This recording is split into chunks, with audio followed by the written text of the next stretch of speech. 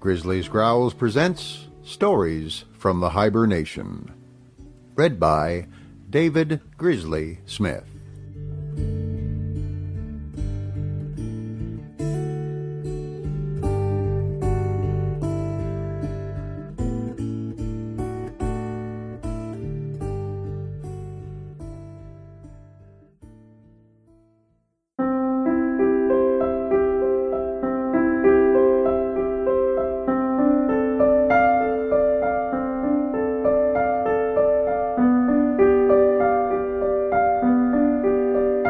The Federalist Papers, Essays on the New Constitution, written by Alexander Hamilton, John Jay, and James Madison, under the nom de plume of Publius, read by David Grizzly Smith.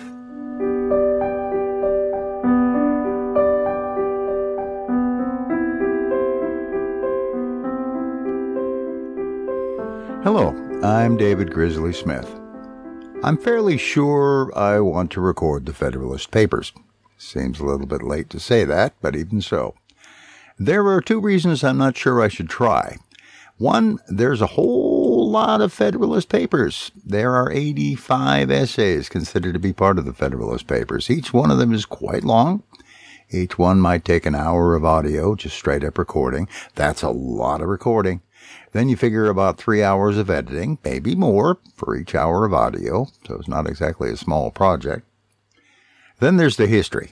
Now, the Federalist Papers were written by James Madison, John Jay, and Alexander Hamilton to convince the citizens of the state of New York to ratify this new document. Madison and Hamilton were part of the Constitutional Convention that actually wrote the Constitution. The essays, the Federalist essays, were published under the nom de plume of Publius in newspapers in the state of New York and syndicated to papers across the other states. Now remember, the Constitution was, of course, at that time, not the law of the land. The Articles of Confederation and Perpetual Union were the law of the land. And the Constitution wasn't a done deal. Now, the original intent of the Founding Fathers was the free and independent states mentioned in the Declaration of Independence. States, under the old definition, if you will, sovereign nations.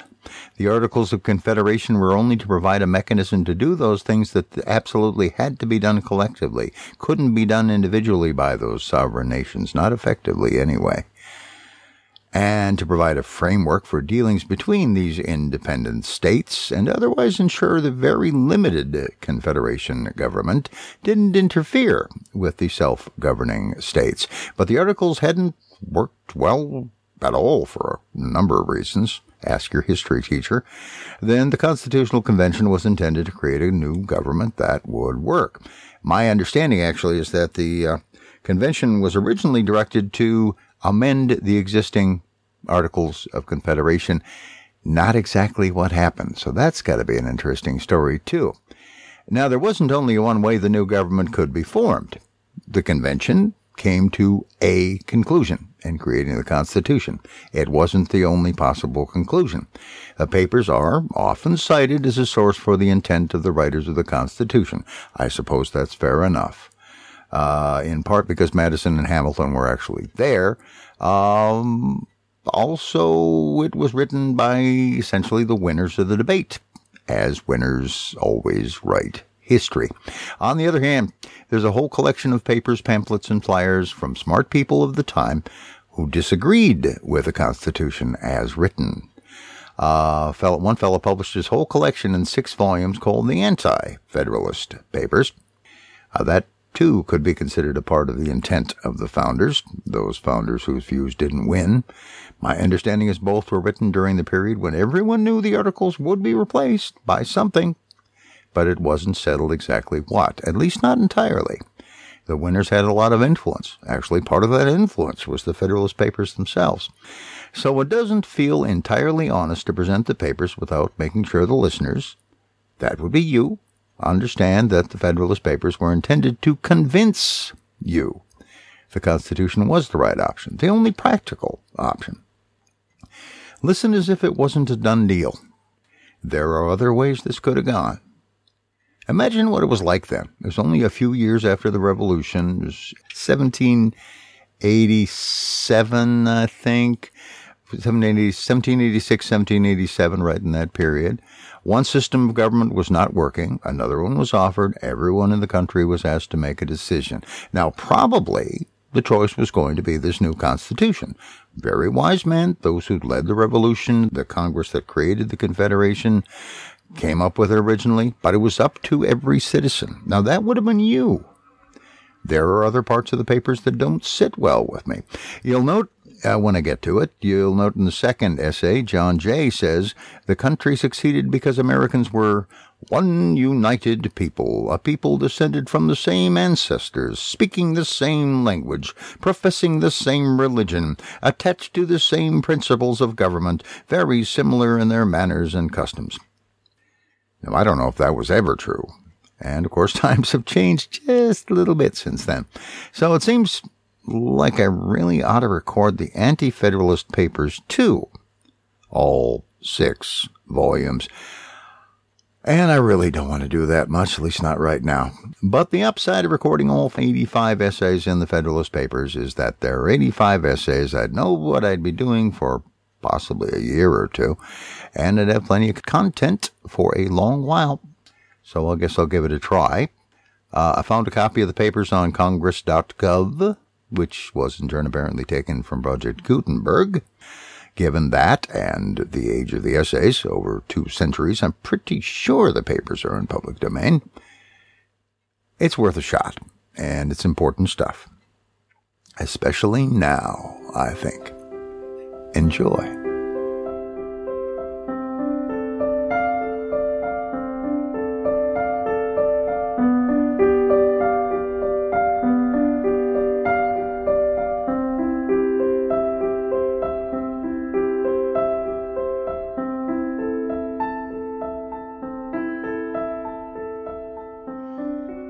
Federalist Number 1.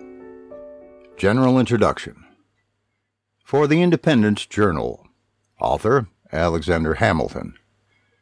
To the people of the State of New York. After an unequivocal experience of the inefficiency of the subsisting federal government, you are called upon to deliberate a new Constitution for the United States of America. The subject speaks of its own importance, comprehending in its consequences nothing less than the existence of the Union, the safety and welfare of the parts of which it is composed, the fate of an empire in many respects the most interesting in the world. It has been frequently remarked that it seems to have been reserved to the people of this country, by their conduct and example, to decide the important question whether societies of men are really capable or not of establishing good government from reflection and choice, or whether they are forever destined to depend for their political constitutions on accident and force.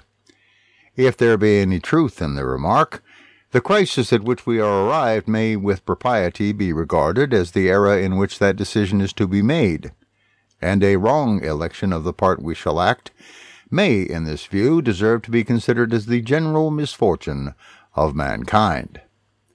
This idea will add the inducements of philanthropy to those of patriotism, to heighten the solicitude which all considerate and good men must feel for the event. Happy will it be if our choice should be directed by a judicious estimate of our true interests, unperplexed and unbiased by considerations not connected with the public good. But this is a thing more ardently to be wished than seriously to be expected. The plan offered to our deliberations affects too many particular interests, innovates upon too many local institutions not to involve in its discussion a variety of objects foreign to its merits, and of views, passions, and prejudices little favorable to the discovery of truth. Among the most formidable of the obstacles which the new Constitution will have to encounter may readily be distinguished the obvious interest of a certain class of men in every state to resist all changes which may hazard a diminution of the power, emolument, and consequence of the offices they hold under the state establishments, and the perverted ambition of another class of men who will either hope to aggrandize themselves by the confusions of their country, or will flatter themselves with fairer prospects of elevation from the subdivision of the empire into several partial confederacies than from its union under one government. It is not, however, by design to dwell upon observations of this nature. I am well aware that it would be disingenuous to resolve indiscriminately the opposition of any set of men, merely because their situations might subject them to suspicion, into interested or ambitious views. Candor will oblige us to admit that even such men may be actuated by upright intentions, and it cannot be doubted that much of the opposition which has made its appearance, or may hereafter make its appearance, will spring from sources, blameless at least, if not respectable, the honest errors of minds led astray by preconceived jealousies and fears. So numerous indeed and so powerful are the causes which serve to give a false bias to the judgment that we, upon many occasions, see wise and good men on the wrong as well as on the right side of questions of the first magnitude to society. This circumstance, if duly attended to, would furnish a lesson of moderation to those who were ever so much persuaded of their being in the right in any controversy. And a further reason for caution in this respect might be drawn from the reflection that we are not always sure that those who advocate the truth are influenced by purer principles than their antagonists. Ambition, avarice, personal animosity, party opposition, and many other motives not more laudable than these, are apt to operate as well upon those who support as those who oppose the right side of a question. Were there not even these inducements to moderation, nothing could be more ill-judged than that intolerant spirit which has at all times characterized political parties. For in politics, as in religion, it is equally absurd to aim at making proselytes by fire and sword. Heresies in either can rarely be cured by persecution. And yet, however just these sentiments will be allowed to be, we have already sufficient indications that it will happen in this, as in all former cases of great national discussion. A torrent of angry and malignant passions will be let loose. To judge from the conduct of the opposite parties, we shall be led to conclude that they will mutually hope to evince the justness of their opinions and to increase the number of their converts by the loudness of their declamations and the bitterness of their invectives. An enlightened zeal for the energy and efficiency of government will be stigmatized as the offspring of a temper fond of despotic power and hostile to the principles of liberty. An over-scrupulous jealousy of danger to the rights of the people, which is more commonly the fault of the head than of the heart, will be represented as mere pretense and artifice, the stale bait for popularity at the expense of the public good. It will be forgotten, on the one hand, that jealousy is the usual concomitant of love, and that the noble enthusiasm of liberty is apt to be infected with a spirit of narrow and illiberal distrust. On the other hand, it will be equally forgotten that the vigor of government is essential to the security of liberty, that in the contemplation of a sound and well-informed judgment, their interest can never be separated, and that a dangerous ambition more often lurks behind the specious mask of zeal for the rights of the people than under the forbidden appearance of zeal for the firmness and efficiency of government. History will teach us that the former has been found a much more certain road to the introduction of despotism than the latter, and that of those men who have overturned the liberties of republics, the greatest number have begun their career by paying an obsequious court to the people, commencing demagogues and ending tyrants. In the course of the preceding observations, I have had an eye, my fellow citizens, to putting you upon your guard against all attempts from whatever quarter to influence your decision in a matter of the utmost moment to your welfare by any impressions other than those which may result from the evidence of truth. You will, no doubt, at the same time have collected from the general scope of them that they proceed from a source not unfriendly to the new Constitution. Yes, my countrymen, I own to you that, after having given it an attentive consideration, I am clearly of opinion it is in your interest to adopt it. I am convinced that this is the safest course for your liberty, your dignity, and your happiness. I affect not reserves which I do not feel. I will not amuse you with an appearance of deliberation when I have decided. I frankly acknowledge to you my convictions, and I will freely lay before you the reasons on which they are founded. The consciousness of good intentions disdains ambiguity. I shall not, however, multiply professions on this head. My motives must remain in the depository of my own breast. My arguments will be open to all, and may be judged by all. They shall at least be offered in a spirit which will not disgrace the cause of truth. I propose, in a series of papers, to discuss the following interesting particulars. The utility of the Union to your political prosperity. The insufficiency of the present Confederation to preserve that Union. The necessity of a government at least equally energetic with the one proposed to the attainment of this objective. The conformity of the proposed Constitution to the true principles of republican government. Its analogy to your own state constitution. And lastly, the additional security which its adoption will afford to the preservation of that species of government, to liberty and to prosperity. In the progress of this discussion, I shall endeavor to give a satisfactory answer to all the objections which shall have made their appearance that may seem to have any claim to your attention. It may perhaps be thought superfluous to offer arguments to prove the utility of the Union, a point, no doubt, deeply engraved on the hearts of the great body of the people in every state, and one which it may be imagined has no adversaries. But the fact is that we already hear it whispered in the private circles of those who oppose the new Constitution that the 13 states are of too great extent for any general system, and that we must of necessity resort to separate confederacies of distinct portions of the whole. This doctrine will, in all probability, be gradually propagated till it has votaries enough to countenance an open avowal of it. For nothing can be more evident to those who are able to take an enlarged view of the subject than the alternative of an adoption of the new Constitution or a dismemberment of the Union. It will therefore be of use to begin by examining the advantages of that Union, the certain evils, the probable dangers to which every state will be exposed from its dissolution. This shall accordingly constitute the subject of my next address. Publius.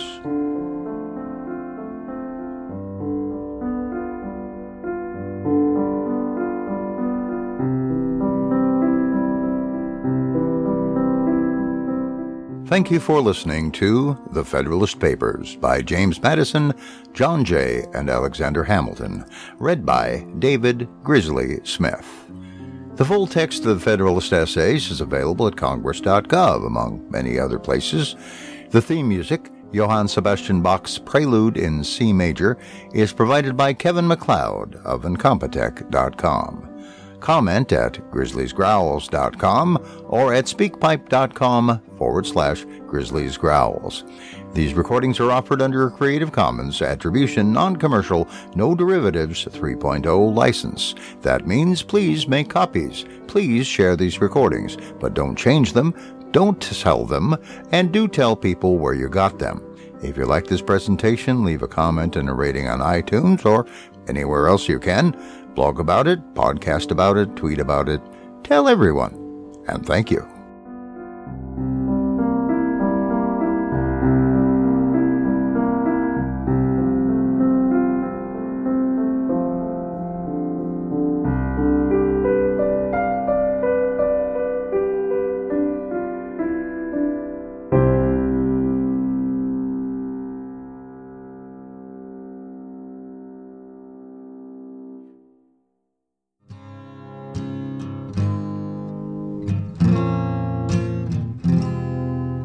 Thank you for listening to Stories from the Hiber-Nation. Theme music for the series is Canon in D by Pachelbel, performed by Owen Poteat of OwenPoteat.com. Comment or contribute on the website at grizzly.libsyn.com. This program is offered under a Creative Commons Attribution, Non-Commercial, No Derivatives license. Thank you.